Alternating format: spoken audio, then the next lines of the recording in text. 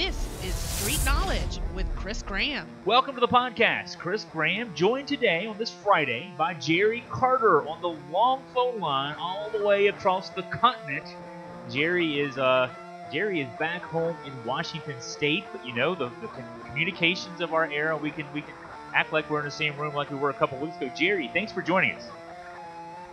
Well, Chris, it's always an honor to be here. I got to make a small stipulation to that. I actually crossed the pond, as we like to call it, and I'm on the Vancouver Island in British Columbia. So it sounds kind of crazy, but for me, it's only like equivalent of you going over to UVA to cover a football game. So this is the first international podcast in Street Knowledge history, and so momentous occasion that this is. Here we are. Let's talk now. So we're talking international, but we're going to kind of stay local. If especially in the context of ACC sports. We'll start with football. And an observation. Jerry and I were trading emails. We planned to talk today for the podcast, and Jerry sent an observation that after last night's ACC football weekend opener, Virginia Tech, Georgia Tech, the huge win in Blacks from 49-28. So now we have this odd anomaly. Okay, so Georgia Tech blows out Virginia Tech. Virginia Tech, a few weeks ago, pretty impressively beat Duke on the road at Duke. And then Duke, down at Georgia Tech, beat the heck out of Georgia Tech. You were there for that one, Jerry. And so what's going on? I mean, it's not just that they won, these three teams beat each other by a point or two. They owned each other, but in a way that the transitive property that you used in math class back in 9th grade would not make any sense of. What's going on here, Jerry? Well, Chris, the one thing you want to add to that makes it even more dumbfounding is each time it was the road team that dominated the home team. Oh, yeah. And you love to play the games. Everybody likes doing it. You saw that I think Liberty beat Old Dominion by 42 points earlier this year, and the ODU beats Virginia Tech by X number of points. Well, that means that Liberty is 60 points better than Virginia Tech. We know that part's not true. But when you're looking at these things, the ACC is literally swinging from week to week, and it comes down to the level of preparation and the matchups. I'm sitting there the week before Duke played at Georgia Tech. They went up to Louisville on a less than desirable weather night, completed one pass for 12 yards, and ran for almost 600 yards. Yeah.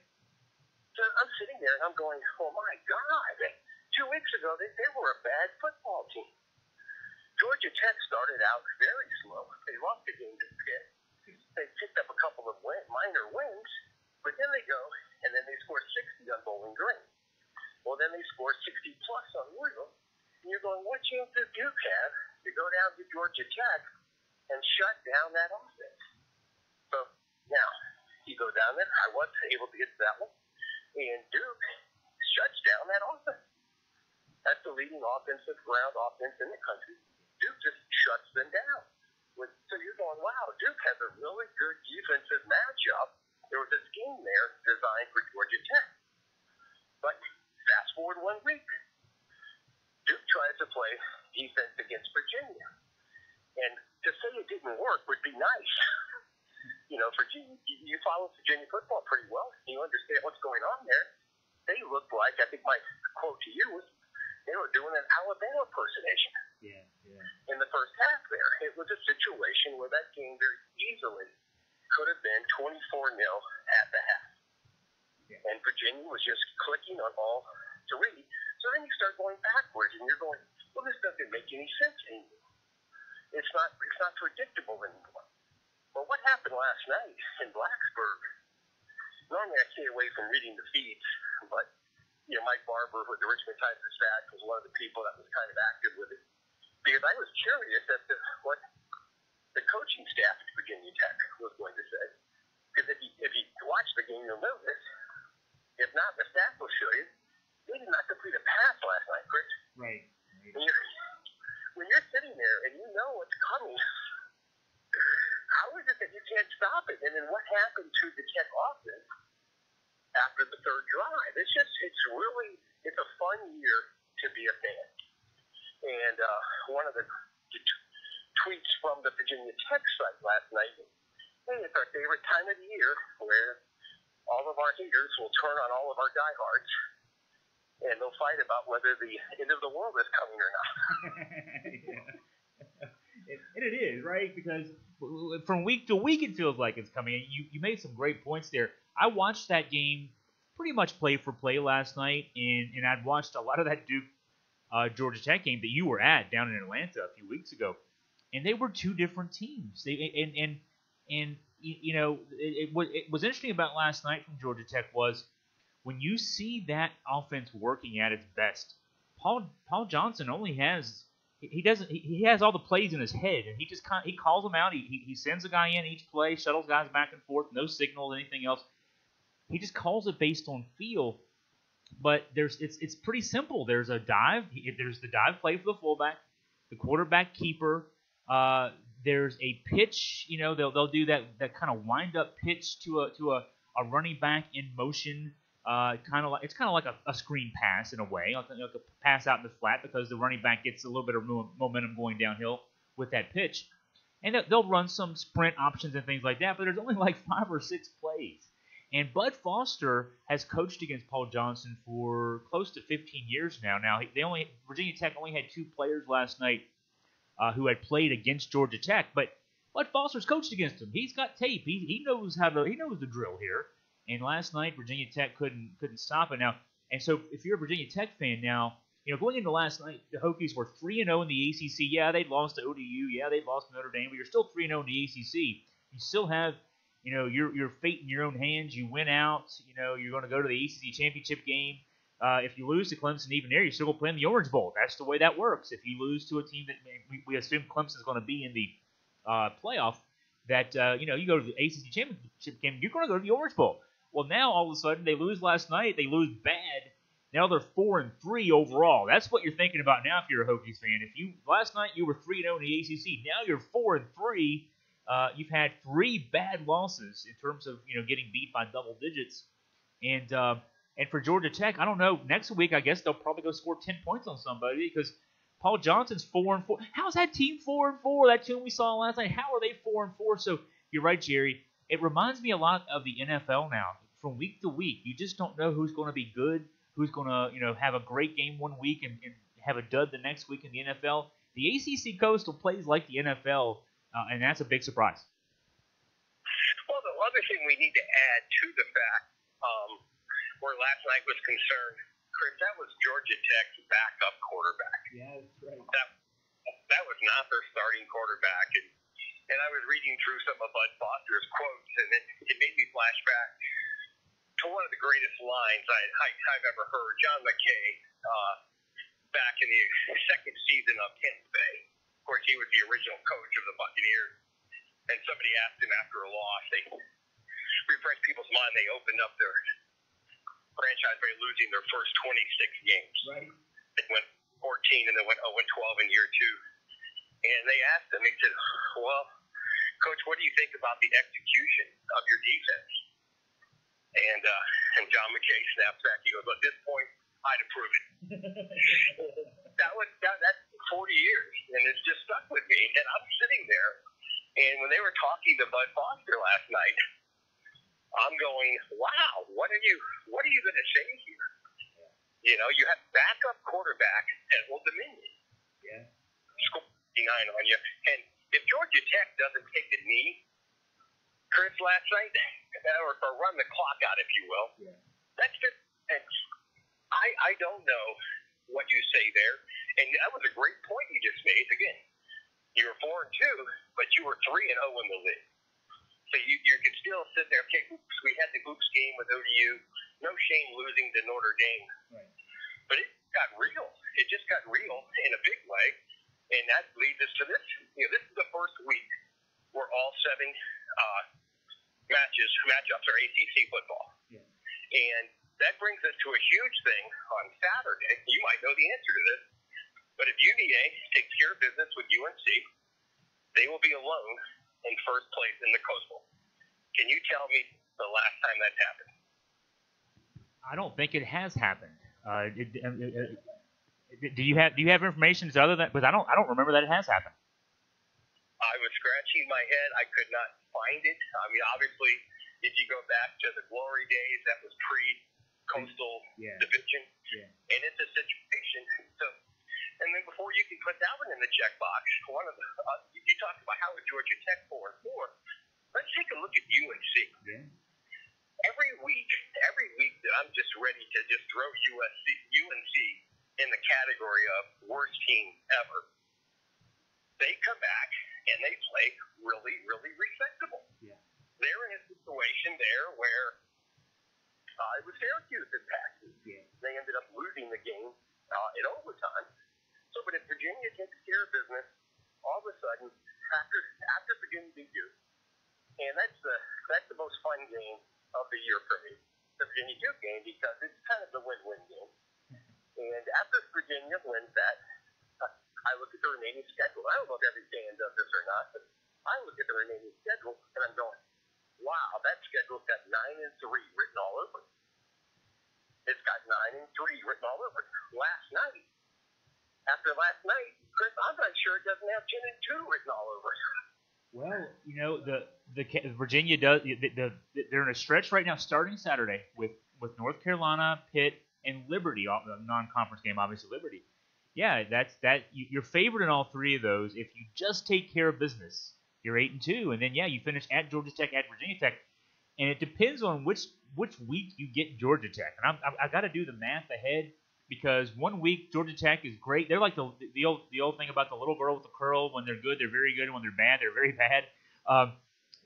This is so I want to figure out which part of that duopoly there they are. Are they the good? Are they the Jekyll or are they the Hyde? Basically, to use another analogy. So, but yeah, that schedule. There's nobody for Virginia that they don't have a chance to beat.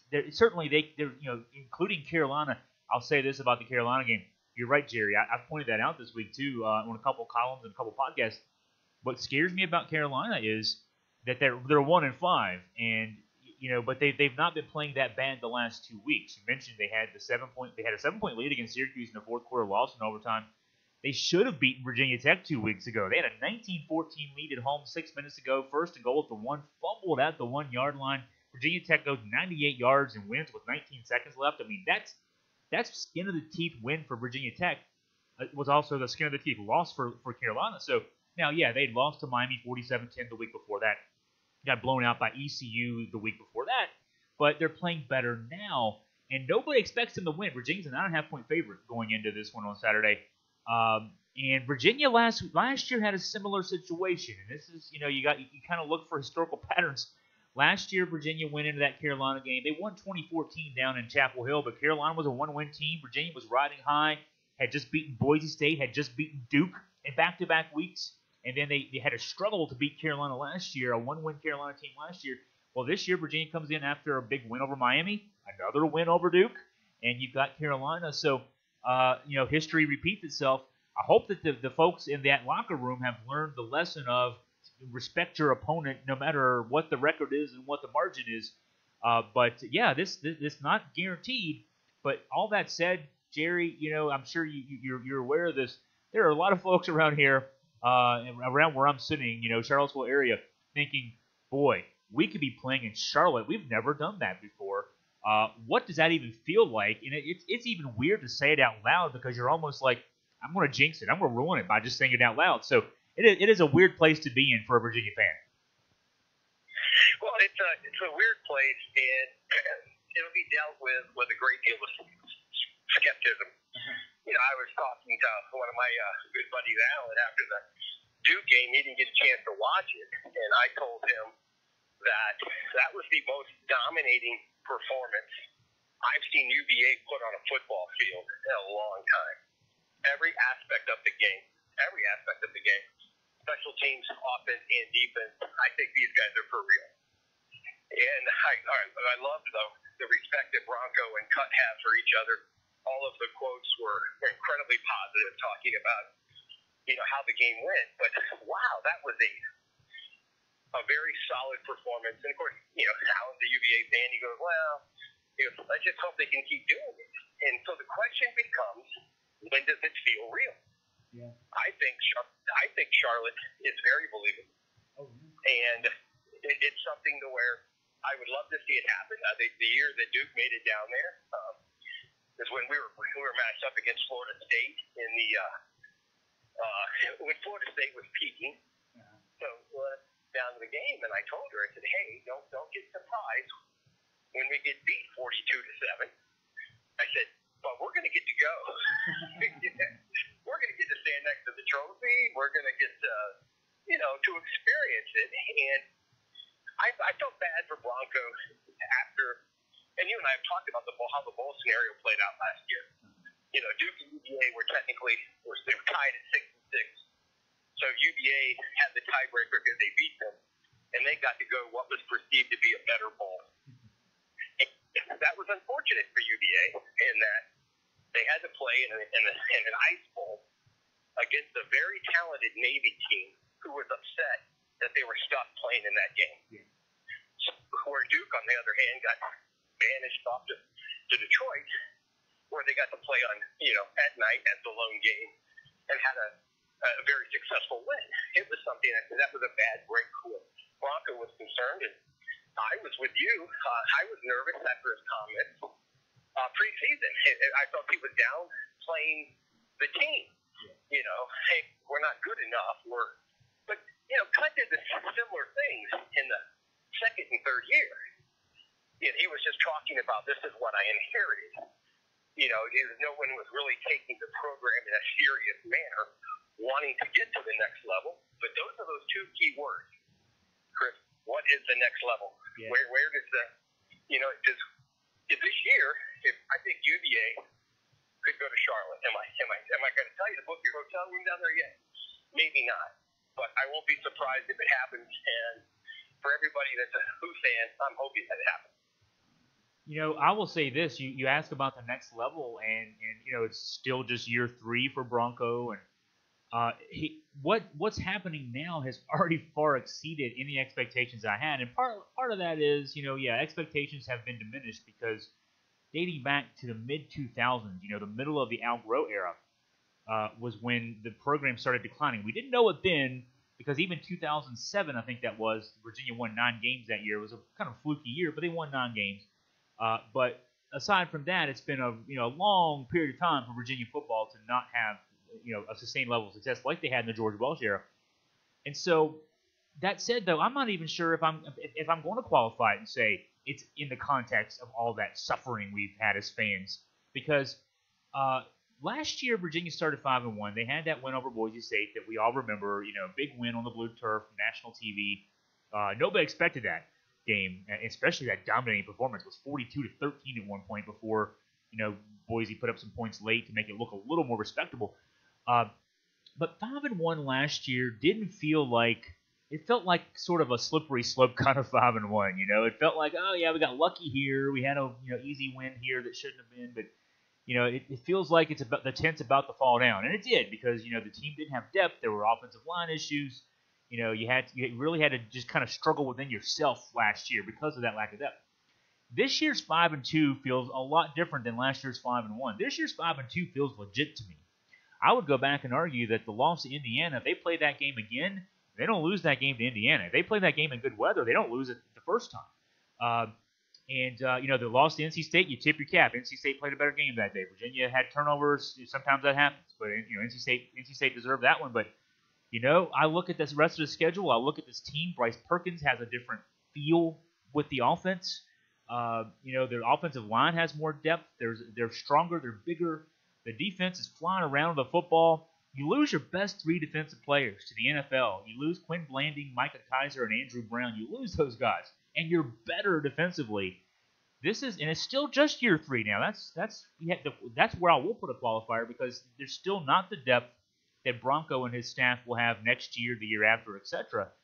But yeah, I think for him to have us even talking, and not just talking like out of the top of our heads, we're talking legitimately about Virginia being a top contender right now. They win this weekend. They're first place in the Coastal all by themselves, feet in their own hands heading into November.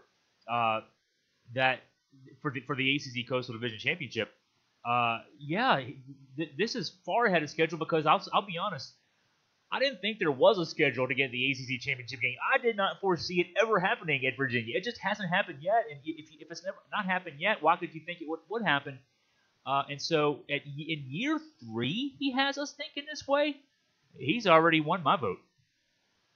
Well, a couple of notes I want to add to that, and it was very, very well stated.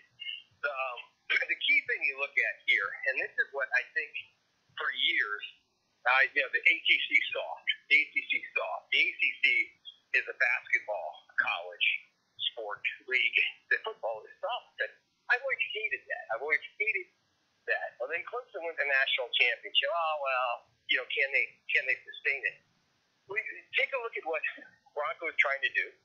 What Cut has done. He hasn't reached the 10-win level, but let's take a look at Wake Forest now. Okay, going into this season, I was thoroughly impressed with the new regime down at Wake Forest. Yeah.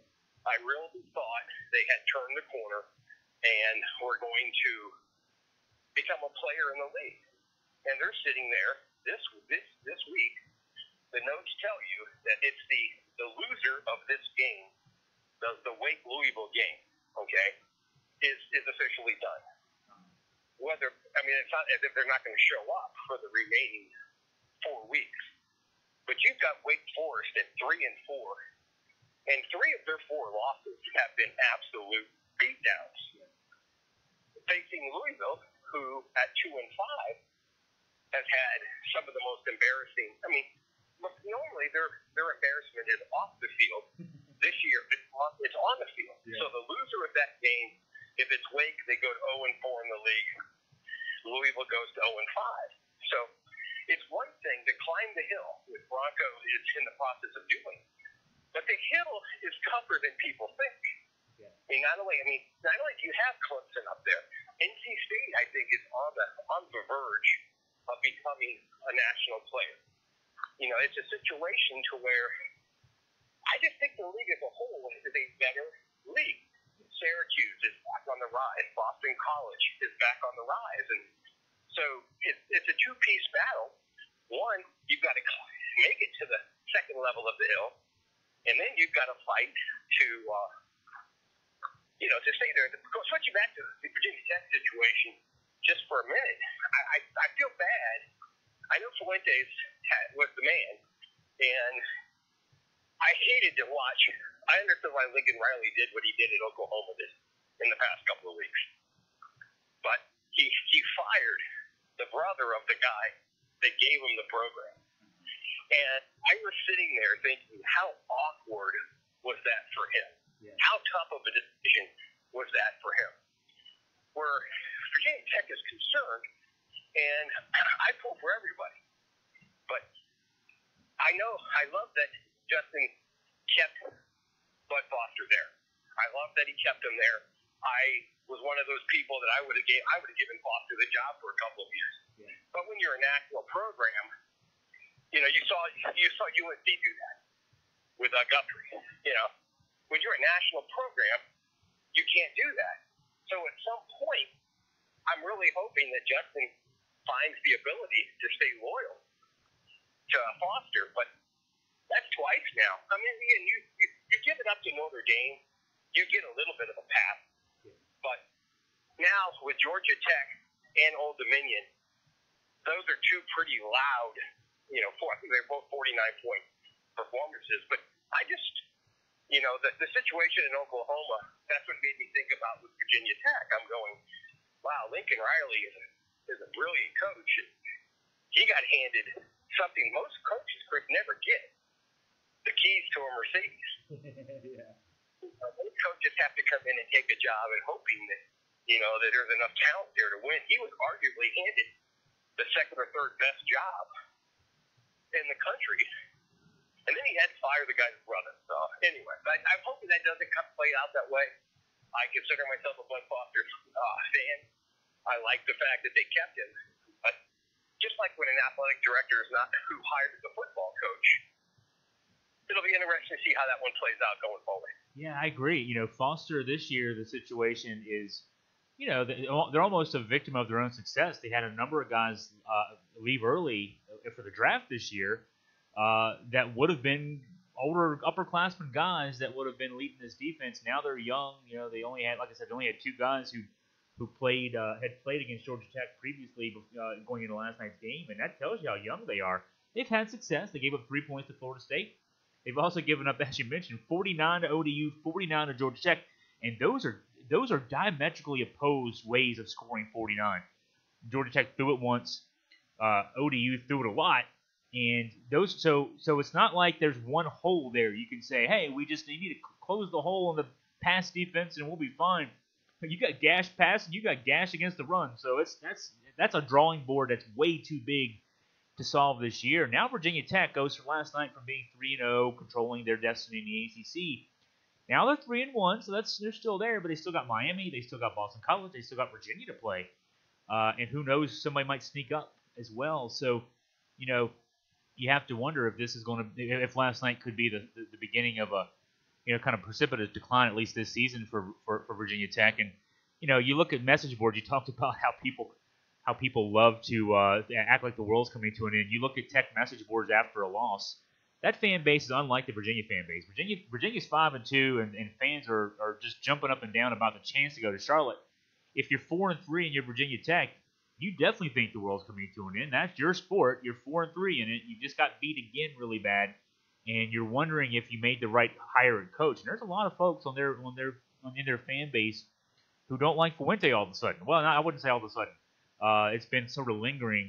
This is another symptom of where we are in college sports, Jerry. He's won 10 and 9 games his first 2 seasons. That's not been good enough for Virginia Tech fans. 19 and 7 coming into this season. I guess 23 and 10 now at this stage. Not good enough for the bulk of that fan base who remembers that Frank Beamer and Bud Foster had them winning 10 games every year for I think it was 8 or 9 straight years. It's what have you done for me lately? And right now I think there's a lot of bad feelings among the fan base, and that can kind of translate over to the fundraising, everything else. It kind of becomes a self-fulfilling prophecy. I hate to see it because they're a young team this year. And they lost their starting quarterback. I mean, they got a lot of issues. That happens sometimes. And defending that coaching staff, I think they're doing the best job they can given what they've got. Well, it's really interesting because, Chris, the words that I have circled are level of expectation. Now, I've been 55 years old. I've been a Duke football fan for 50 of those years. So I don't think the Chicago Cubs have anything on us as far as the suffering. I get a kick out of the Scott Van Pelt's segment of Bad Beats. I don't know if you've ever noticed that leads each week with the same highlight. Where Duke's playing the bowl game, we're in Charlotte on the 2-yard line, tied against Cincinnati with a minute to go. Picture that in your head, and we lost by 14 points. And that's the ultimate bad beat, to where I'm just like, I wish somebody would have a bigger one, so I had to quit seeing that. But I go into each year going, okay, here's what I want to see. I want to see us get the sequence. I want to get to go to my bowl game. I want us to not get embarrassed off the field. I want us to maintain a classy operation. And if we have that year where we can sneak in 8 or 9 wins and go to a better bowl game, then that's great. And I think right now that's got to be the same way the UVA is looking at this. The question becomes, let's say you do that for a few years, okay? Then when does it switch? That was a goal for Virginia Tech at one point, but now that they've flirted with the top of the mountain, and you talk about how good they've been in the past. Chris, ask yourself, how long has it been since they've been that good? That's true. Yeah. Right, and then when somebody's got to go in this scenario, I'm afraid it's going to be Foster, and I don't think it's going to help the diehard "we love Beamer, we love Foster" people. That's not going to help. But it's inevitable if you're giving up 50 a game multiple times in a year. I did want to throw in one other fun fact. This one cracked me up. Road Warriors. We were talking about the trifecta of the Georgia Tech, Virginia Tech, and Duke. Yeah. There are five Power 5 schools that are currently 3-0 on the road this year. Okay. Alabama, Florida, Penn State, and then the fourth one is Duke. So you take your little victory. How often do you get lumped in anywhere with the word Alabama? I'm nervous going into this weekend. Pitt is similar to North Carolina. Which Pitt team's going to show up? Right. A really, really bad one or a really, really good one? The one that played Notre Dame so tight here a couple of weeks ago. Yeah. Absolutely. That's what this league has been back and forth in a manner. And I guess one other note while we're on the football side of things that won't get a lot of love by a lot of people, but Dabo is a classy guy.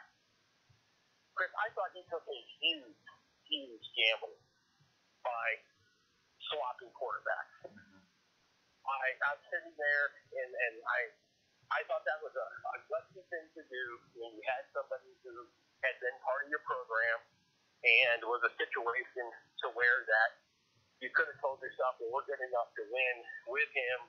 Hey, it's just last year. I thought what he did was a bold thing to do. And if it had failed, everybody in the brother would have lined up to run him down for it. I don't know how many people would have made that move. Right. I don't know how many people would have taken that team at that level and said, hey, I'm sorry, this is what's best for our team. So that's my one thought on on that situation. It's not like I don't know how much similarity is to Alabama and what Saban did at halftime of the national championship game. But I thought what Clemson did, I thought it took a lot of guts by Dabo, and it was one of those things that if it works, no one's going to act like it was a big deal, and if it doesn't work, they're going to tar and feather you. So, football has been as entertaining this year, and this week, like I said, it's the first time you have 7 ACC games. And the ACC Football Junkie got last night, and again tonight, and then 5 on Saturday. But here's our segue. You know the ACC is about basketball, right? There is that reputation, and it's a well-deserved one. When you look at the top 25 this week, you see 7 teams in it. You see, two in the top 5, Duke 4, Virginia 5, Carolina in the top 10, Virginia Tech, Florida State, Clemson, Syracuse. I'm probably leaving somebody out. There is this little thing about the ACC having some good teams every once in a while.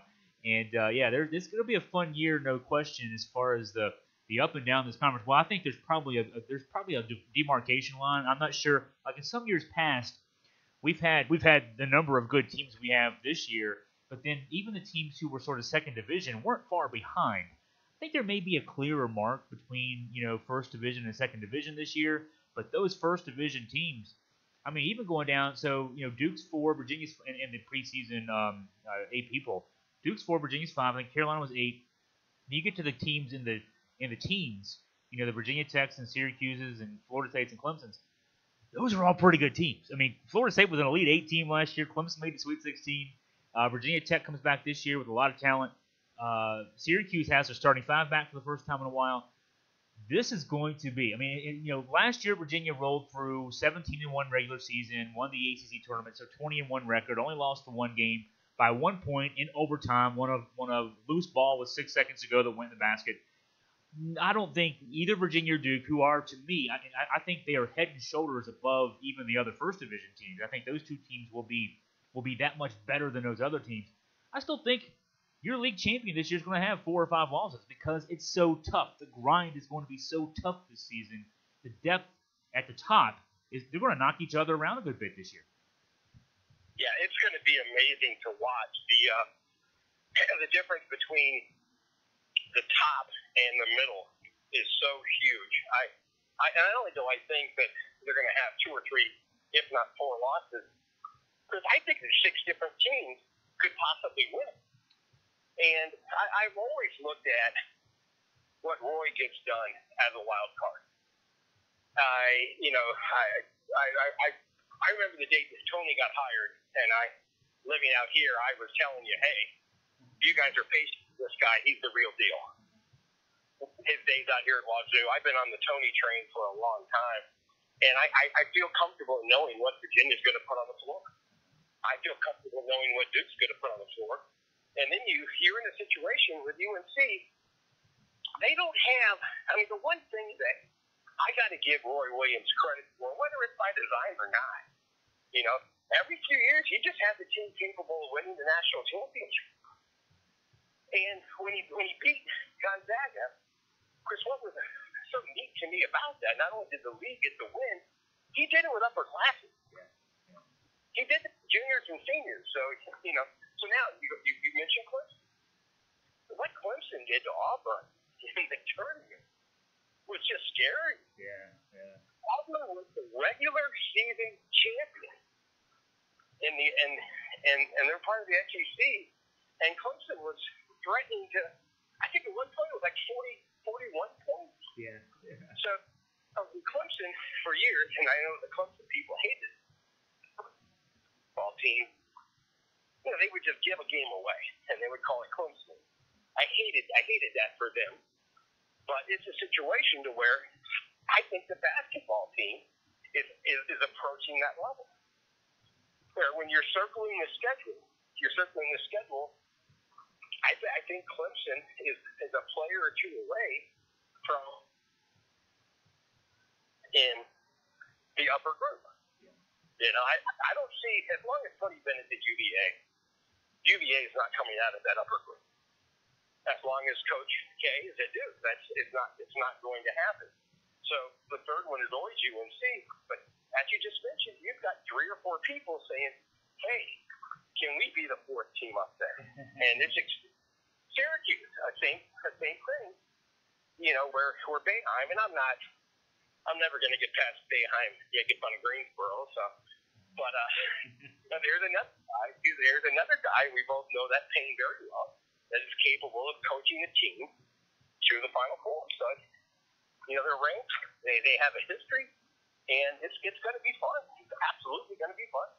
Yeah, you talked about Clemson. I wanted to throw in Brad Brownell. Last year there was a lot of thought that he was on the hot seat, and then I think it was Marquise Reed went down in January. I think it was right around the time of the first Virginia game in mid-January.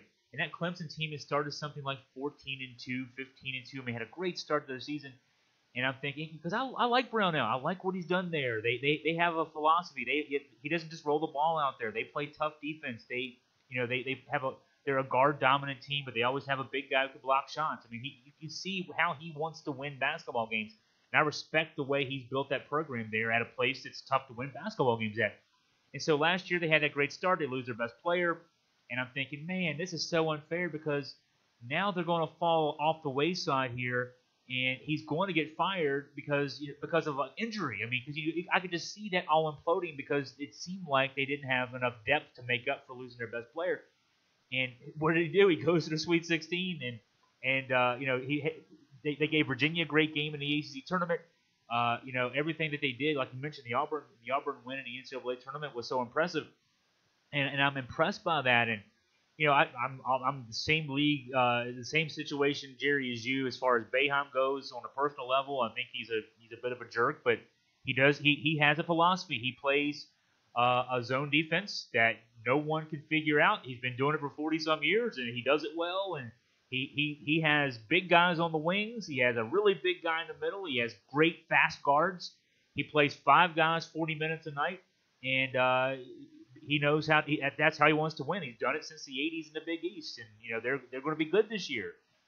Buzz Williams at Virginia Tech doesn't get a lot of credit. Virginia fans, and I'm sure most of the folks listening to this podcast at this stage, almost 40 minutes in, are hardcore Virginia fans who listen to our podcast. You're not going to like hearing me say this, but Buzz Williams can coach. There are a lot of people who, when I look at the message boards, the Virginia message boards, say, "Oh, Buzz can't do this, Buzz can't do that." Buzz outcoached Tony last year in that win in Charlottesville. Think about it, and you'll have to admit it. He packed the lane in that game and dared Virginia to shoot threes. And Virginia fell for it and went 12 for 38 from three-point range. Now, we lost by 1 point. You could say, well, if we had figured something out, or if we'd done something differently or made one more three, we win the game. Yeah, all those things could have happened. It didn't happen. He took his team that should have probably lost that game by 20 points. In fact, they got blown out in Blacksburg earlier in the season, and he beat Virginia, a team that ended up 31-2 in the regular season. He beat them by a point on their floor. So that's to me that he won his team a game last year they should have lost. I like Buzz Williams. His recruiting's working fine. And that's not even talking about the power troika at the top: UNC, Duke, and Virginia. Not in that order either, I don't think, because UNC's probably the third of the three this year. But here's what we get, Jerry, this year. The ACC with all the teams. We've got 15 teams in the league now. We don't get guaranteed home and homes with everybody. But guess what we get this year? We got a home and home, Duke and Virginia. We'll see them play twice. Both those games are going to be a treat.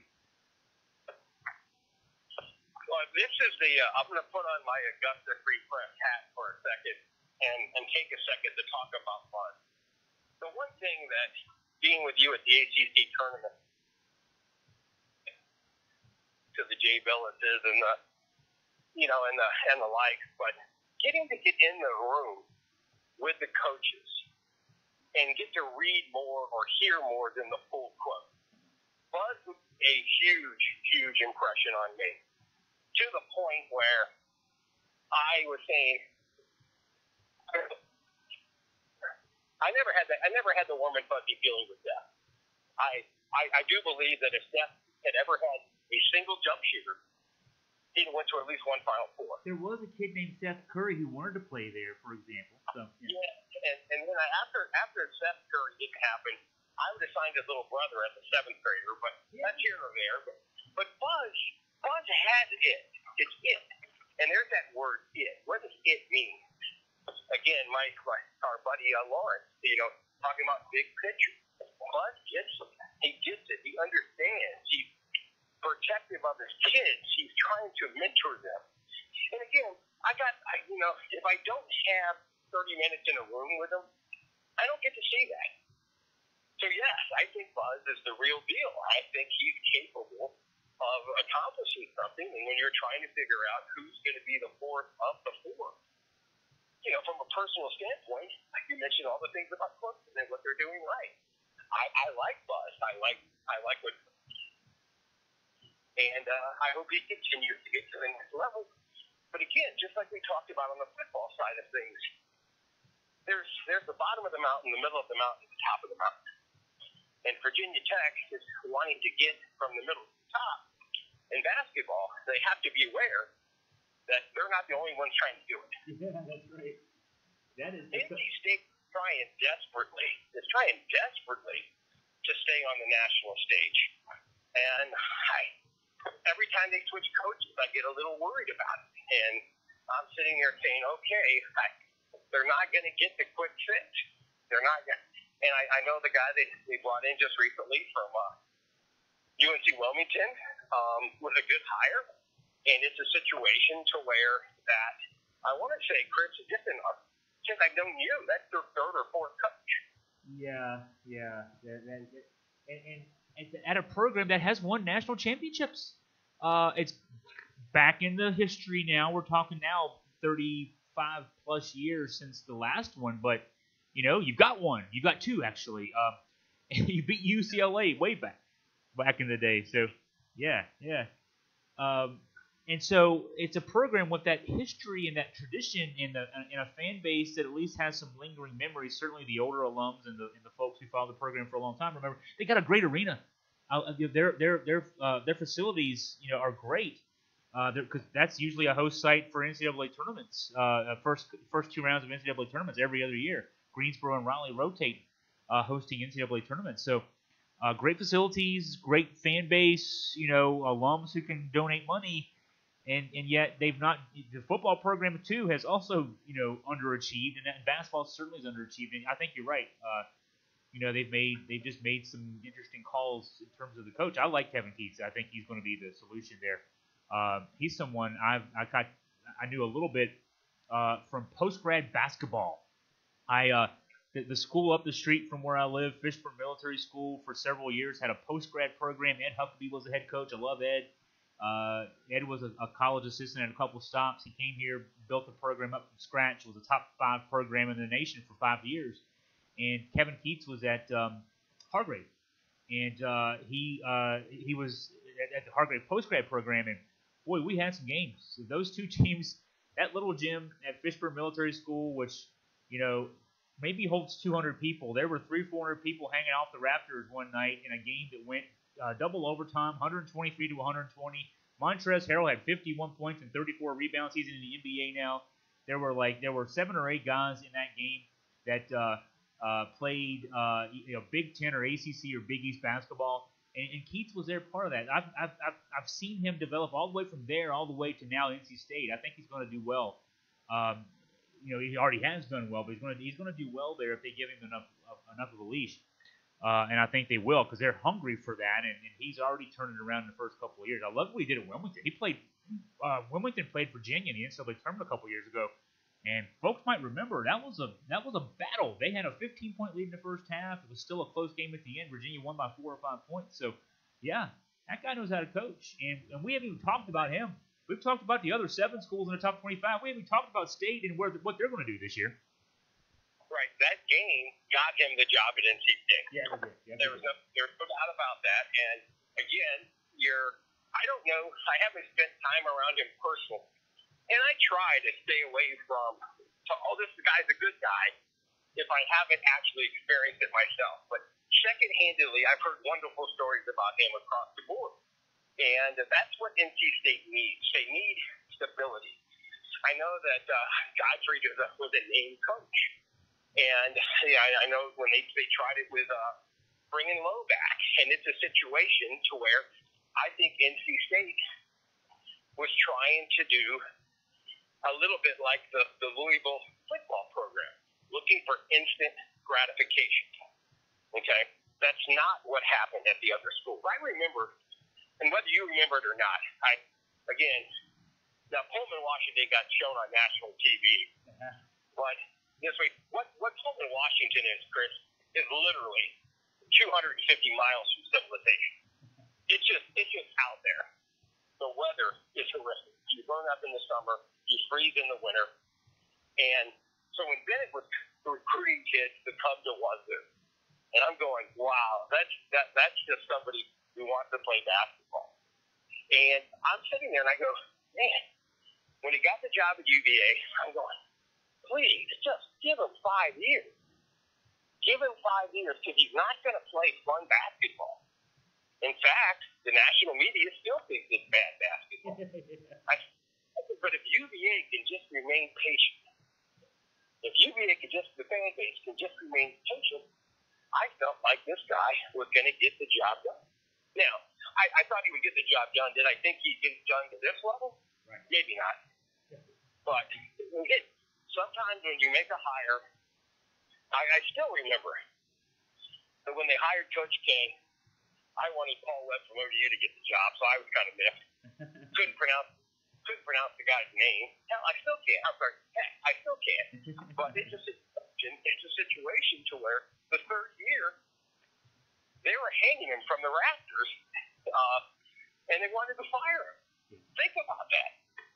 And then the guys in '86 made the run to the national championship, and then it changed. But think about that. Think about it. If they had fired him, that would rank right up there with Michael Jordan getting cut from, his high school team. Yeah, I looked it up though once because we've talked about that. I've talked about that with some other people before.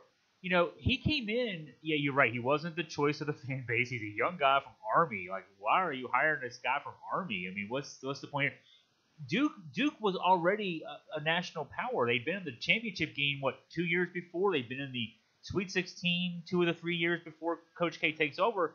And then you mentioned for 3 years they lost, and they didn't just lose; they lost bad. The memorable 40-plus point loss to UVA in the ACC tournament, and it wasn't just losing, getting your head beat in by good teams, but learning and getting better. Yeah, those were some bad years. But also, of course, now UNC. UNC almost fired Dean Smith too back in the '60s. So sometimes, and Virginia Tech almost fired Frank Beamer in the early 1990s. Sometimes that discretion that wouldn't be there now. Let's just admit that. there weren't message boards. There wasn't Twitter back in the 80s and 90s and 60s when all those guys were on one call. You have to wonder, would Dean Smith have survived? They were burning him in effigy after a loss to Dean Smith back in the mid, I think it was 65. They did that. You mentioned third year Coach K. They want to fire him. Beamer, I think it was after his fourth and fifth years both. Virginia Tech talked about firing him. If there are message boards, if there's Twitter, if there's Facebook, I don't know those guys survive. And then you're right, yeah. Then we're all those guys and Michael Jordan get cut from his 10th grade team. Interesting things can happen, but coaches now have to live in that environment. And Virginia, fortunately, made the right call. The fan base wanted Tubby Smith. Tubby Smith's had about 5 jobs since that job went to Tony. Nothing against Tubby Smith, but he's kind of bounced around. And Tony quietly, patiently built up a program that I remember when he got the job, Jerry. You and I had talked, and you said, pay attention to Tony. He's going to be a good coach. And I looked at what he had done at Washington State, and then I looked at the scores of the games. And I told my wife, Crystal, she said, tell me about this Tony Bennett. What does he do? Well, he wins. He plays defense. The score of the game will be about 54-52, but he'll win. And she said, because she knows me. I mean, even to this day, I'm looking at the scores in the NBA. The Warriors beat the Wizards 144-122 the other night. I love that kind of basketball. I love fast-paced, shoot the ball, run up and down the court kind of basketball. So she says to me, knowing that about me, are you going to like that? As long as we score more points, Crystal, I will love it. And I have come to appreciate it. I think I've learned the game of basketball because I've had to learn how to watch Tony Bennett coach it. And the way he plays is a very beautiful way of playing basketball. It's very different than what you see Steph Curry do and a lot of the guys in the NBA now do. But it's a very cerebral approach to basketball and obviously very successful. Well, 2 things real quick. A quick one on Tony. My fear was if he didn't hit the ground running, he'd get run off before he had a chance. Because the pace I like the style he coaches. I like the way they play. I like the way he runs his program. But if you go 4-21 to start your second year, I'm not sure you're coming back. Right. But you hit on a point I have to make when you said Tubby Smith. Okay, I want to go back to Tubby Smith at Kentucky. And now my brother has a degree on his wall from Louisville, so I'm always going to be loyal to Louisville. And I think that at the end of the day, if you held a gun to my head and said, what's the blue blood program of college basketball? Okay, I would answer Kentucky. I'm not going to tell you I like Kentucky, but I would say Kentucky. Tubby Smith ran a nice program at Kentucky. He ran a clean program at Kentucky, and he got fired. National championship in 10 seasons. Okay, now you and me agree. We don't agree on a lot of things, but we agree on our boy. I call the used car salesman. Calipari's been there how long? About 10 years, right? 10 or so years, I would guess. Yeah, there you go. He's won 1 national championship. Yeah. I'm thinking, and then anytime I'm around my brother and his friends who all drink the Kentucky Kool-Aid, my wife is from a family of people that have Kentucky toilet paper at their house. I'm just going, I liked him when Tubby was there. I liked what Tubby was doing. But he didn't win enough. He only got 1 in 10 years. And I'm going, my math tells me that Calipari's got 1 in the 10th year. And it's just funny about what somebody's willing to accept. But what started the conversation with NC State, if they'll do the same thing for this young coach that UVA did for Bennett, I think they can get where they want to go. And that's what they haven't. They've been trying to get there quickly. And unfortunately, there's that black cloud of did they or did they not funnel money to one of their players a couple years ago.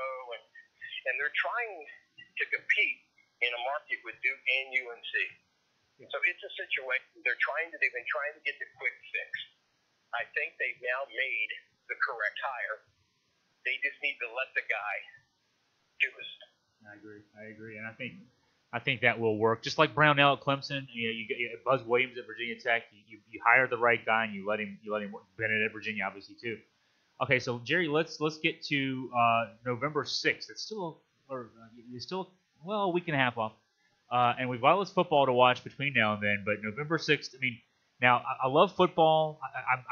I do football announcing work for ESPN. I do baseball announcing work for ESPN. I don't do basketball announcing work. That's odd. I think basketball is the sport I love the most. It might be the sport I know the best, but I don't do basketball announcing. But fortunately for me, I get to watch the number 5 team in the country play 30 some odd times a year as a result of not having basketball broadcasting responsibilities. And so on November 6th, I get to watch the number 5 team play Towson. It's a game. It's basketball. It's competitive.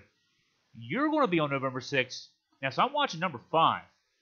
You're watching what, 1, 2, and 4? Who do you get to see on November 6th? Which makes me want to call Izzo up and ask him what he's doing. I mean, you're sitting there, you're really bad that Michigan State is the 10th ranked team. And to be an afterthought, the other day on ESPN, I'm walking by a TV in the gym, and it says on there 1, 2, 4, and 10. It doesn't say Michigan State. It has the Sparty logo, but it says Michigan. And I'm going, no, I'm certainly somebody got in trouble for making that goof. Yes. But you're sitting, and most of the time you come into the preseason with the 10th ranked team. You're feeling pretty good about it. Unfortunately, Izzo's one of those people that doesn't get that pass, and that's the next level for me. And I know, so what it is, it's going to be number 1 Kansas. And it's going to be number 2 Kentucky, number 4 Duke, and number 10 Michigan State. Michigan State is going to open up and play Kansas in the, we'll call that one the JV game, if you will. Varsity game, which will tip about 9:30 on the East Coast, will be Duke, Kentucky. And, it's funny, where Duke, Kentucky is concerned, all of the ill feeling still involved Leitner in his perfect game that to beat Kentucky. Mine goes back a little bit earlier. You mentioned what Duke was right before K got there. As a 15-year-old, 1978, and I can still tell you the starting 5 for Duke, and they're all young. They're very young. But that was when Spanarkel was there. And Banks was there, and Jaminski was there, and Denard, and they're playing Kentucky, and Kentucky has this guy named Goose Gibbons, and I don't know if Goose ever spent any real time in the NBA or not, but Goose that night scored 41 points in the national championship game, and including making one shot that hit the side of the backboard before it went in. Kentucky wins the game 94-88. So if you see Duke, Kentucky, in most people's mind, they flash back to Leitner and the pass from Grant Hill. Sadly, I flash back to Goose Gibbons.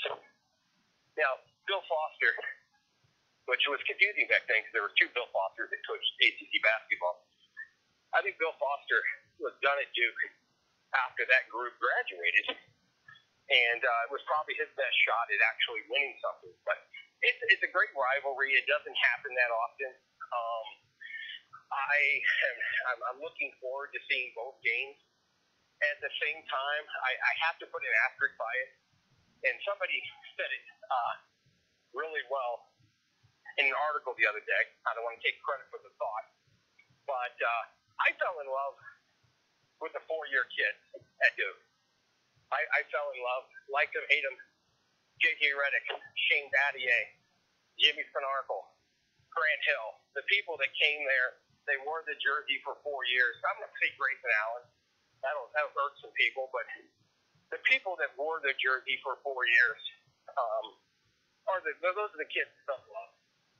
So while that game is going to be an incredible game to watch, you're sitting there in the process going, who on this team is going to be there next season? Yeah. And that's one of the reasons I love the women's game as much as I do, because you get a chance to build a 4-year relationship with players. as far as becoming a fan and watching them play and looking forward to it. With that said,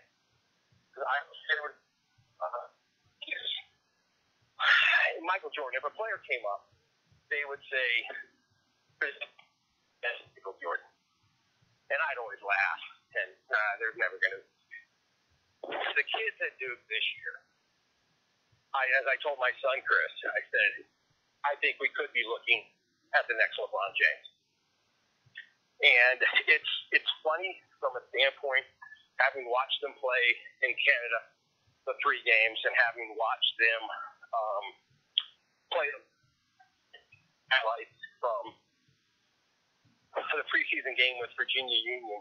It's just the talent level on this year's team is going to be the highest it's ever been, and not flinch. With that said, will they be able to find the chemistry that they need to get it done? I don't know, but they're going to be fun to watch. And a few years back, the year that Jabari Parker was a freshman, and he didn't come back.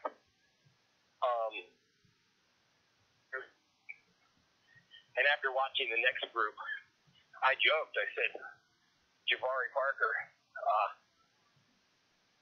starting 5. And the kids last year for Duke, they all, the Bagley is going to have a nice career.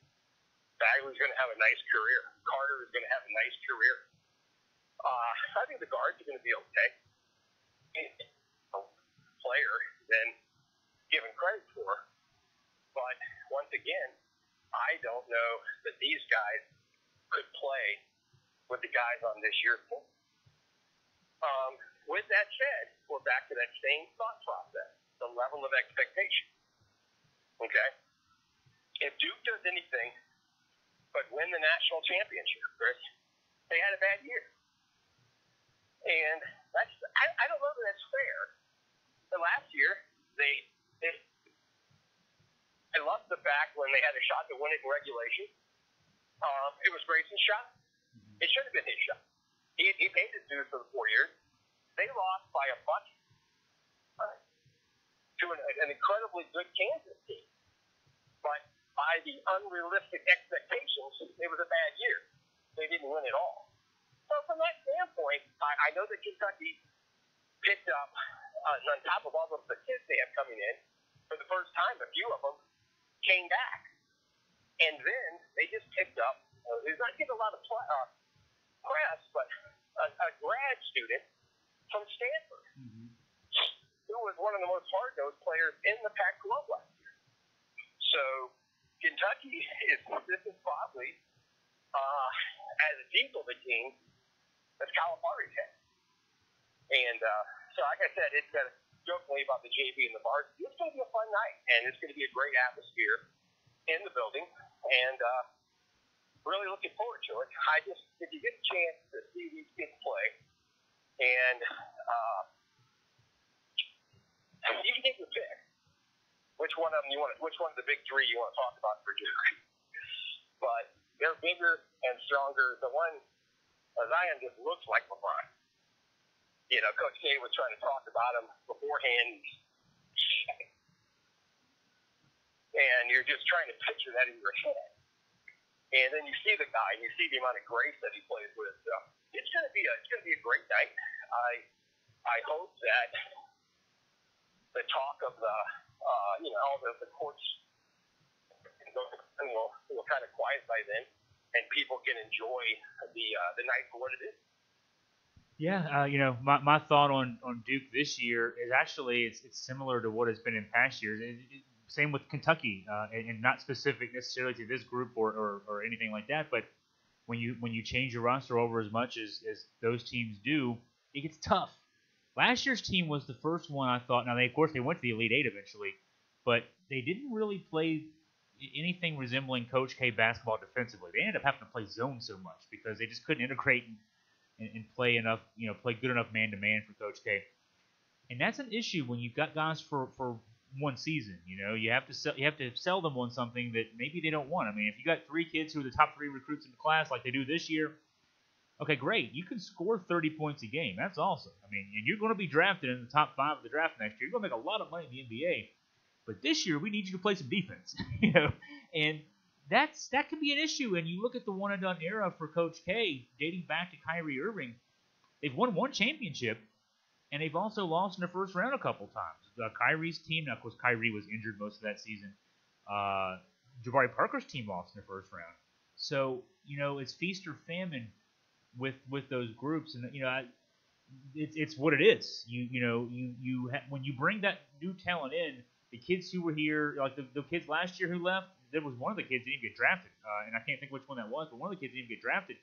But he saw the kids coming in and said, you know what? I'm not going to be playing much next year because they got those guys coming in. So I better test the waters here because I'm not going to be doing much else.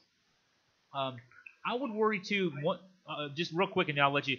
One thing that would worry me about this group as opposed to the previous groups, I don't know who sort of pulls himself in and says, all right, I don't need to shoot the ball 25 times. I want to distribute and help my other teammates. I see each of those 3 guys, at least at first, as being the number 1 guy. They all see themselves as being the number 1 guy. And at some point, there's only one ball in the court. You got to work with your team. So that'll happen over time. And we'll see, that will determine the success of this Duke team. Well, the thing that is Jones' little brother, who led the team to the national championship and then left, is a true to form point guard. That's what you didn't have last year, and that's why not only did they not play defense, you couldn't have described Duke's team any better than you just did. Not only were they not playing defense, he was having to put Grayson at the point, and that's not his natural position. Right. Okay, the guards were nice guards, and they might have nice NBA careers, but they weren't necessarily really solid college guards. Right. They'll help that this year. And going back to Kyrie, that was an interesting situation. That was the only time that I was kind of bummed by a coaching decision. Now, they didn't lose in the first game Kyrie's year, but he played 9 games and then was gone. The team recovered. They had a nice team going into the tournament. Kyrie hadn't played in 4 months. Okay? I believe it was Arizona, and tried to have him dominate a game that he hadn't played in 4 months. And I'm just sitting there at that point. I feel pretty good about the fact that, if you're a fan for 5 decades, that's the only time where you're going, I'm not sure I would have done that. I would have let the kids. So, do I think these guys are going to win a national championship? I do not. Do I think these guys are going to fill the highlight reel on ESPN every night? Absolutely. I think they're better than the kids from last year. They have a better shot at it. But Chris, my comparison to Duke basketball is a lot. Let's take a look at Barry Bonds for a minute. The question will always be, did he or didn't he?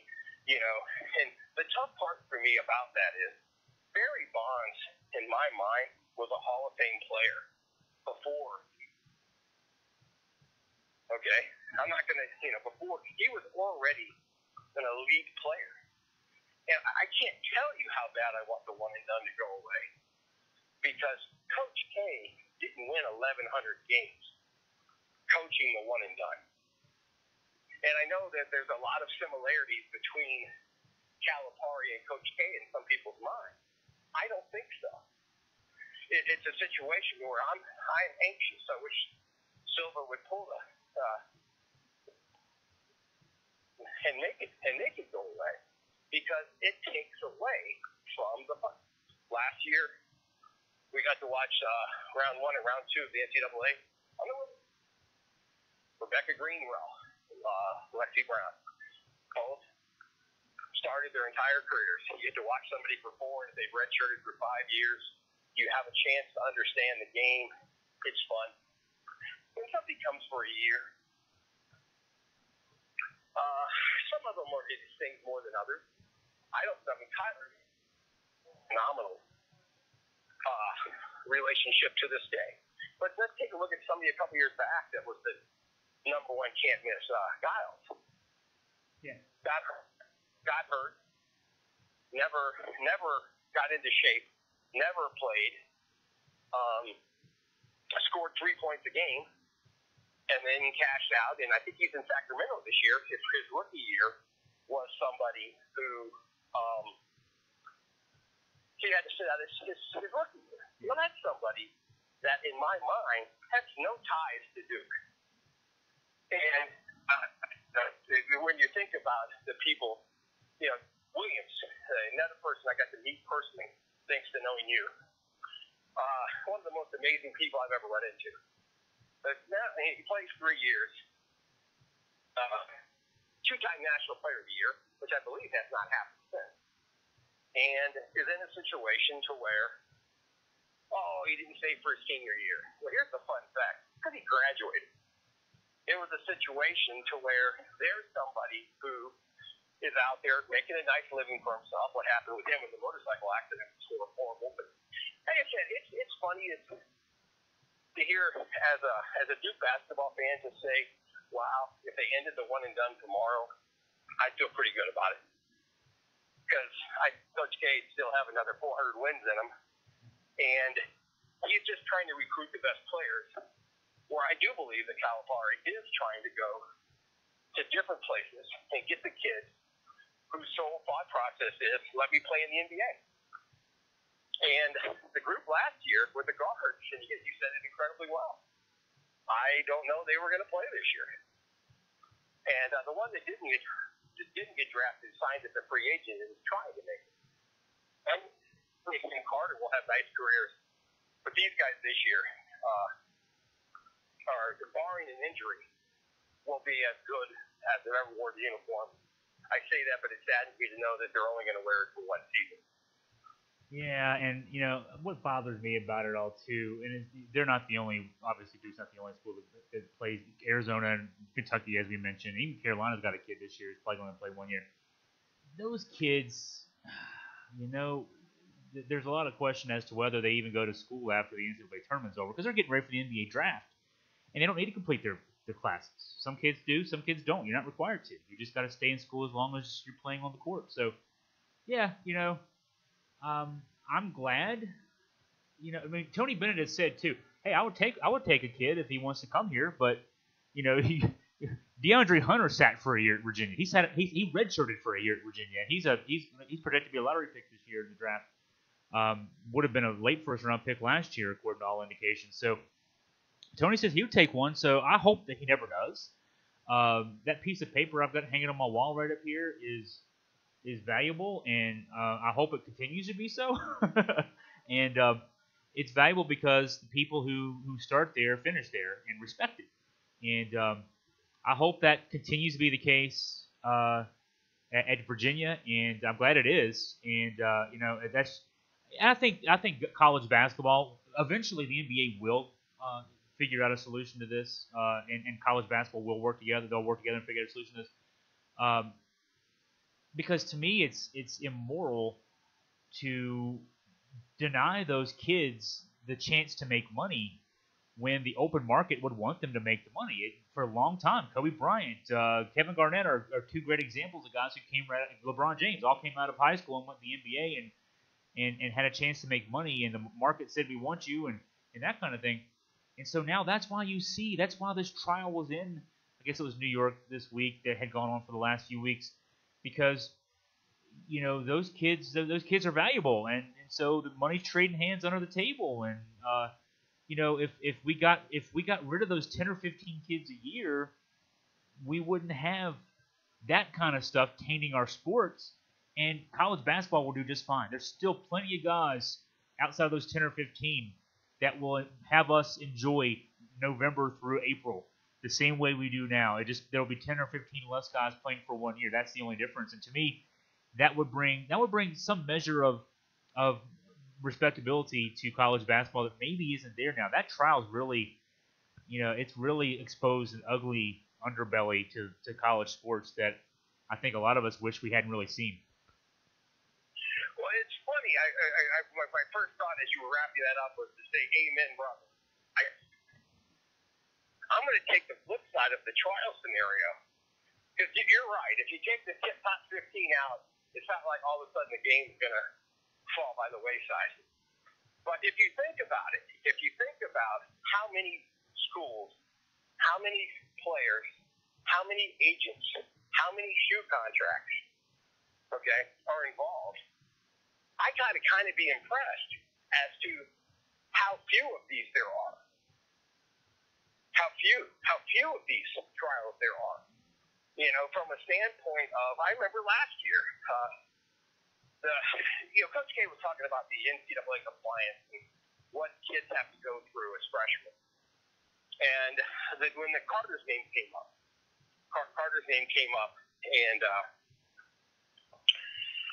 there was it made one of the cheat sheets, if you will, all of this I wanted to talk about.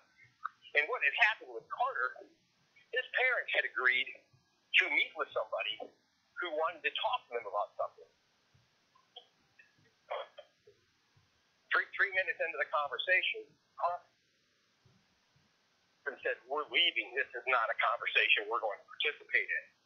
Okay? So now, in that scenario, the guy turned in his expense for the meal.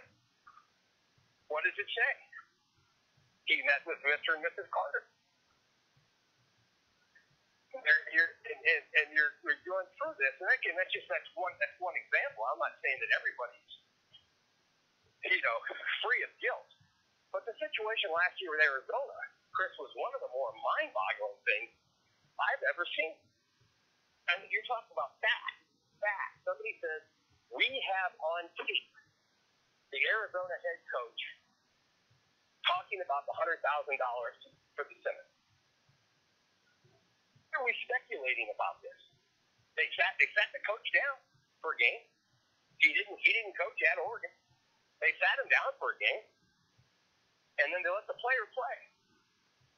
And then we spend weeks where the one side's going, "We have proof," and the other side saying, "Well, show us the proof." Play the tape or move on to the next news cycle in my mind. So I'm one of these people that I believe the game of college basketball at all three levels and on both sides, male and female, is the most incredible sport out there. And when you take a look at how many schools are out there, how many coaches are out there, how many shoe companies are out there, the fact that there's no more than this, I feel relieved by it. I wish I could have your optimism. I would say this is the first of potentially many. And I would also say, cynically, the NCAA has known about this for a long time, and they've not done anything about it. The old joke is, if UNC gets caught doing something, they're going to go punish Butler for it, or punish somebody, some other mid-major, or go, North Greensboro State, Carolina with that academic program that was a fraud for 20+ years. I mean, and then you talked about not a lot of people being involved. Miami was implicated in it. Miami basketball. I would never have thought in a million years Jim Larinaga would let anything with his program be associated with something like this. And Miami's not a big player. And it's not like, I was not surprised Louisville. I was not surprised Arizona. Kansas has an assistant coach tied to this. I mean, those kind of programs. Now, I'm surprised at Kansas because I thought better of Bill Self, and I hope that something happens there that will exonerate him at least. But the program feels tainted to me as a result of what we've heard in this trial. But they're a blue blood program. They're a big program. Arizona's a big program. Louisville's sort of a big program. Miami's not. Miami is a good program. They're an NCAA tournament contender every year in the ACC, but they're not a marquee program, and so it makes me wonder, Jerry. I wish I could have the same optimism that this is the only thing we're going to ever see and it's all going to go away. I don't, until the NBA and NCAA figure out how to get those kids who are so talented, who deserve the chance to go pro as soon as they can go pro. If those guys go, why will we give anybody else money? You're not going to give 4-star recruits who are number 100 in their class a lot of money to go play basketball because the reason you pay or offer money to those great top recruits is because in 1 year they can change your program around, and that's the issue. So I hope that is resolved by the NBA and the NCAA, just so that it can clean that sport that I love like you the most. Hope it can clean it up even more. Well, I want to stipulate one thing. I'm not saying that I think the case in New York is the only case. I'm saying is that there are going to be more things. I was mentioning Auburn had a coach that lost his job, over this as well. Yeah. I'm just hoping that this. You're right. The third string guard at Syracuse, we're not worried about whose tennis shoes he's wearing. I have to hope that there's a cap to this. I'm with you. I thought that I took the Miami one personally. Watched the coach his whole career. Yeah. George Mason, and I'm just going, okay. I couldn't believe Rick Pitino when he said he was unaware of all this. So to me, the enemy here is the shoe companies. Yeah. They're talking about the Kansas deal that is still unsigned. Okay, paying for $118 million. That was the pause there was for the Austin Powers finger to the mouth. $118 million that a shoe company is giving a school to wear their shoes. Is that not insane? Well, the shoe companies are. I'll say that they're definitely a part of the problem. I would say this too, and if I say this could lead to another 5 hours of podcasting. So maybe we'll save the lengthy discussion for another day. But college basketball makes billions.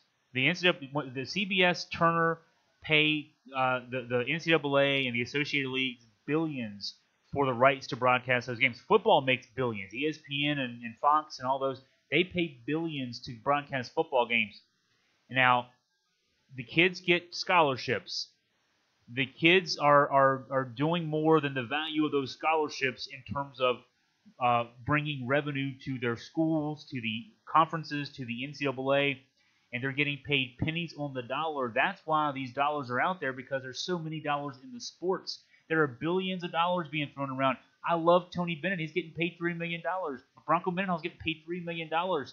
They're not out there. They're not altruists out there making $50,000 leading young men to greater things. They're getting paid a lot of money to lead young men to great things. And I understand that. That's a business part of it. But the kids don't get to partake in that. And so when you offer $100,000 theoretically to a kid to go to your school, he's thinking, great, because they're making millions off of me and other guys. So, that's a bigger issue that the NCAA needs to take a bite of, and they probably never will because, they haven't yet, and we've known this for a long time. But that's tough for me. I love college sports, man. I don't write about pro sports that much. I write about college sports all the time, but I do have a philosophical issue with the fact that I feel like the athletes are exploited, and I don't know the answer. I do know the question is how do we reconcile that? Yeah, you're correct in your thinking. That would probably fill up a podcast or two for sure, and it takes away from the joy. Yeah. And for that one night in Indianapolis, I'm really hoping it has become such a big business, and I think the similarity is every time an NFL player gets arrested, okay, 24/7 news cycle, we're going to hear about it. Yeah. So there's 30-some teams times 53 top players, So somebody says, well, all NFL players are just criminals.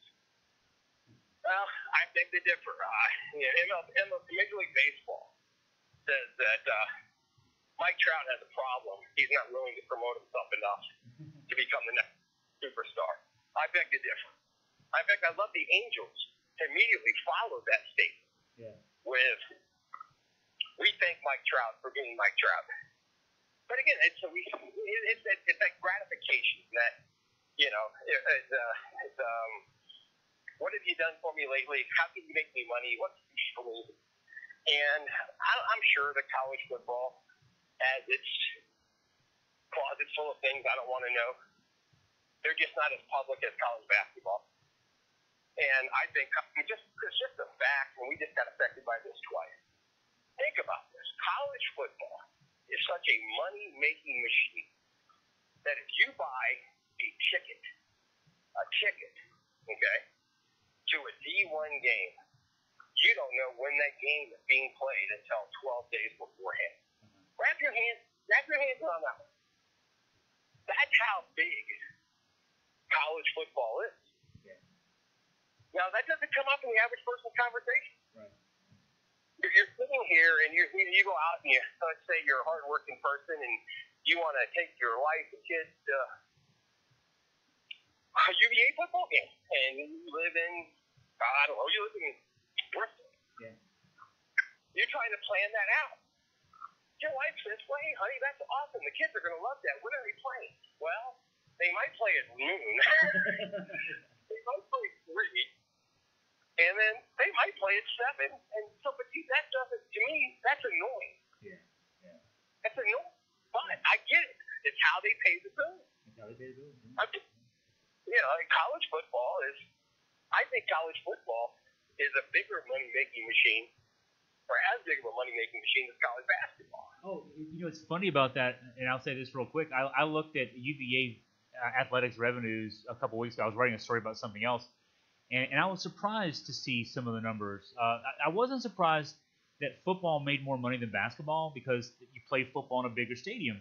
It's how much more, even at UVA, where for the last several years we've not had great attendance. UVA only averages 40,000 per game the last 3 years in a 60,000 plus seat stadium, and yet still, and with basketball, the arena's packed every night because you're the top 5 team in the country and have been for several years now. UVA football brings in double what UVA basketball does, even with that anemic football program that nobody goes to see, versus a basketball team that everybody can't wait to see. It still brings in double the money from a ticket sales standpoint. So yeah, it's funny how that is. It's a money maker, and that's why they're all out there fighting for these extra dollars. The more butts you can put in seats, and the more big games you can play in, even more money for your program. Now you take a look at just my own recent situation of going to the again with my daughter teaching at the University of Georgia. Going to a Georgia football game, which that is, I Googled it because I needed to know. 14th largest stadium in the world. 14th largest stadium in the world. Seats 94,000 people. We didn't have the best seats. We didn't have the worst seats, but I'll tell you, we paid $75 a ticket. An average, the face value of the ticket, the average ticket price. Yeah, Chris, that's one game. That's one game. And that's before the network writes a check. Yes. So that's the question to me is, what is college football doing with the gazillion dollars that do they hide it better? Do they, and again, we're not dealing with one and dones. That's right. I think that's the issue. The NFL, you have to be out of high school for 3 years to go to the NFL draft. And also, it's kind of like the same thing, you hear NFL players these days, complain about the contracts NBA guys get because they're looking at 7th or 8th guys off the bench signing $10 million 4-year or 5-year deals, and like, why is this guy making $50 million in 4 years? I didn't even heard his name before, and I'm a star in the NFL. Well, because there's 53 guys on a football team and there's 12 guys on a basketball team. In college football, it's even more so. It's 85 scholarships in college football, and there's 13 men's basketball scholarships. So, then they have to germinate longer. It takes them 3 years at least before they can go to the NFL versus the potential to at least be a one and done in college basketball. So, I think that there may be 2 factors there.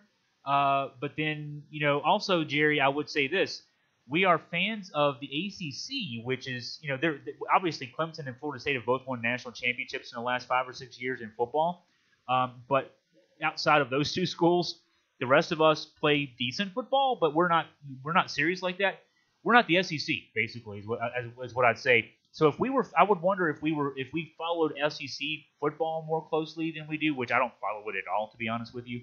But if we followed SEC football the same way we follow the ACC, I would wonder what our thought process would be about the money aspect to college football. And I bet we would have probably pretty strong opinions about that. You take one example right off the top where that's concerned. You're going, Jimbo Fisher. Why would the guy willingly leave a great job to take a $70 million job? Okay?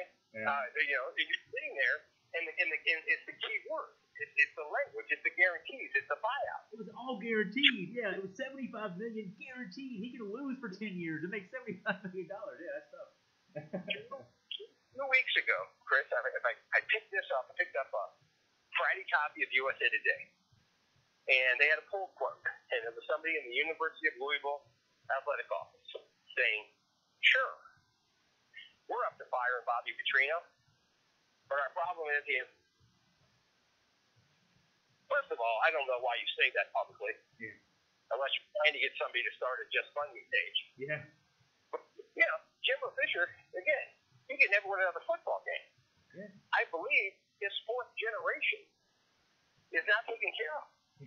Pretty good, yeah. I mean, if he doesn't go out and, it's a unique world. I mean, SEC is definitely big boy football for sure. It's an interesting situation, and I wouldn't want to be a head coach in the SEC because I just don't know, again, the level of expectation. But I love the level of expectation because Ole Miss did me a favor by firing Cut. They're the only one to. So. And I'll say this to wrap that part of it up, because I think you were leaning us in this one direction for a few minutes ago. Here's what I do. I think about these kind of things Monday through Friday, like during the day when I'm sitting at my desk writing stories for Augusta Free Press. I think about these issues because, they interest me and concern me, and I like to research them and write about them, and people like to read about them too. But here's what I do when I get to the game, like tomorrow. I've got a UVA kicking off at 12:20 tomorrow. North Carolina's in town. So when I get there and I sit in my seat in the press box, I'm thinking about football. Tuesday night, November 6th at 7 o'clock, when at JPJ, when we hear the AC/DC song Thunderstruck, which is the song they play right before tip-off at JPJ, when that song starts playing, my heart's racing, and I'm thinking basketball, and I'm in heaven for 2 or 3 hours, and even for a few minutes afterwards when I get to write about it and talk about it and all that kind of stuff. All these issues here, they kind of go by the wayside because all those issues are about those 2 or 3 hours, and those 2 or 3 hours, what leads to it and what happens afterwards can be a headache, but those 2 or 3 hours are bliss. And so that's why we're here, right? That's the point I was making about that night in Indianapolis. Yeah. I'm real hoping that the 5 hours from start to finish live up to the hype, and it is about the game. And I really am not as involved in the outside stuff, but there's so much of it you can't hide from it. Right. It's there, and we live in a different day and age than I grew up in. With everything being a 24/7 news cycle, and I great example. I guess Carr from Oakland got hit hard enough the other day that he shed a few tears. I'm pretty sure that happened on a pretty regular basis back 30 years ago. The way that people like Nick Bonacani and those guys would be, okay? But you know what wouldn't have happened? It wouldn't have been a national news story. It wouldn't be a story, he's lost the locker room now because he had tears in his eyes. It's the world we live in, but I live on an island, and I try to avoid that part of it. I like watching basketball. I like watching football at the collegiate level. And anything they can do to purify the game, I'm all on 100% on board for that.